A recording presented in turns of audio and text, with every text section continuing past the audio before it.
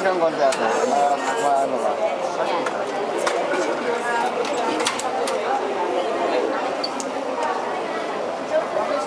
Sino ba magsasalita? Gitna lang yung magsasalita. Gitna.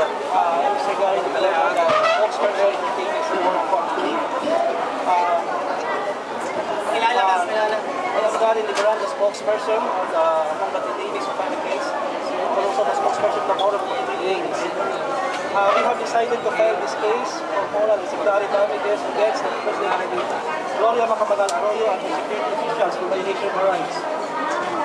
This is but a small step to end the impunity in our country, yet it's a move forward a long march to justice.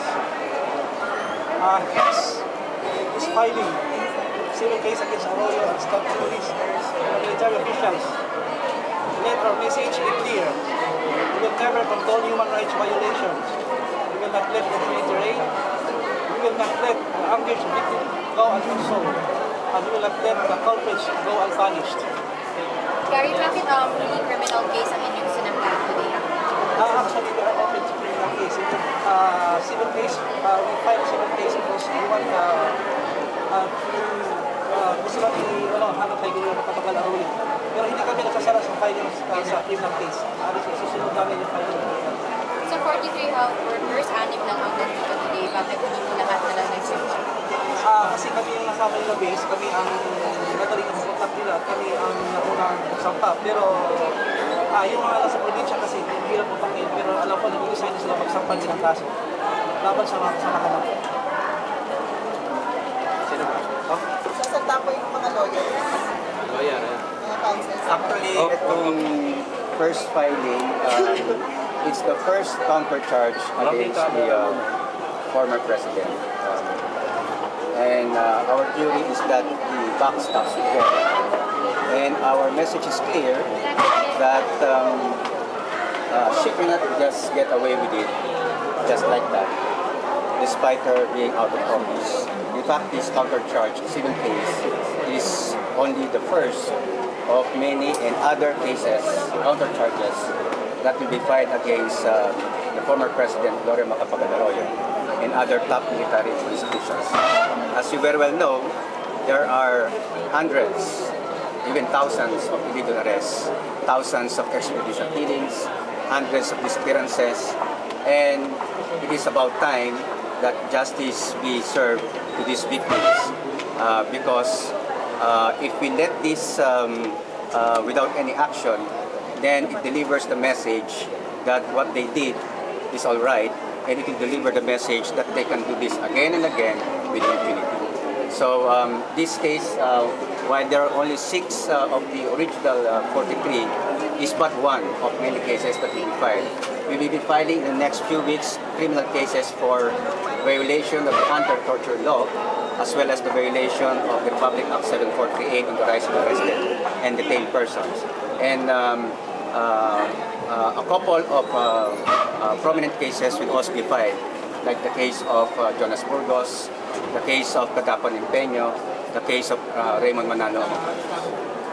So, attorney, actually, the damages, the horrific experience of our clients cannot, of course, be capable of what we call pecuniary estimation. There is no amount that will be able to assuage the pain and the horror that they went through. But for purposes of compensation, we peg the amount as mentioned in the complaint, and that is with due consideration, of course, to the filing fees that is required. As a matter of fact, we filed this case on the basis of there being indigent litigants, so we have a motion that some of them, if not all, will be allowed to pursue the case as indigent litigants. so itong 15 million pesos po na ito is only for 6. So kapag meron pa bang ibang magsasampa, dadagdagan pa itong amount na ito? Certainly, because we expect that some of the detainees will also follow suit, whether in this case or in another case where they are located. And if it's in this case, then we will just amend the complaint to include the other plaintiffs. Bakit nauna ang civil case ng criminal? Ay, nasa parang criminal separate yung civil damages?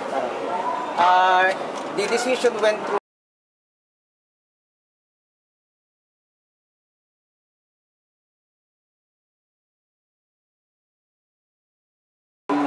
in our legal evaluation and consultation with our clients. We believe that a civil case should be the first case so that President Gloria Macapagal Arroyo and other top military and police officials can be held responsible. The limitation of a criminal case is that there is personal liability. So if you file a criminal case, then that you won't go up to the president. So the civil case gave us an opportunity to hold responsible President Gloria Macapagal Arroyo, the former AFP Chief of Staff, the former Army Chief, and the former heads of the divisions and the brigades and the battalions that were responsible for their arrest and detention, as well as torture. So the decision to file a civil case is not to downplay the criminal aspect of the case. You just have to do it one by one, step by step. But at the same time, they are not closing the possibility of implicating even more, because we have to identify the other perpetrators that were responsible for the torture and detention.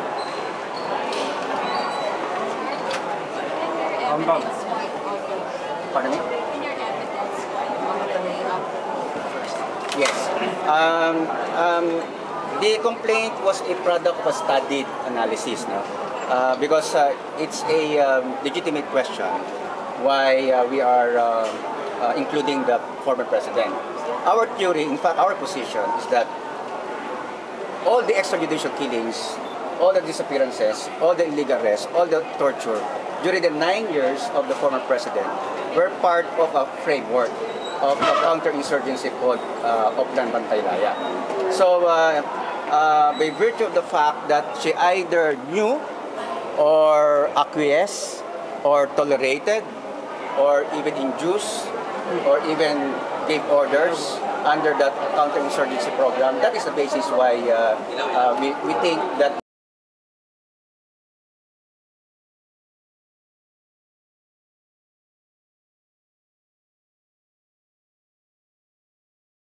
Oplan Bantaylaya, they should be held responsible. So in short, you're filing against her because she didn't do anything about it. It's a whole range. There are 3 or 4 causes of action. One is precisely because she did not do anything about it. 2 is that there were violations of certain constitutional rights. And 3, because there were torture that were inflicted on our clients. So there are 3 bases for the civil suit for damages. So in other words, the buck stops with her.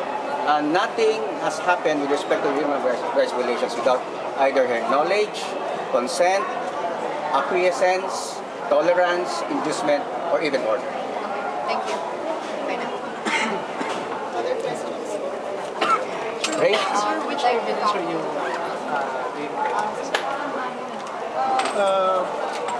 First, karamihan dito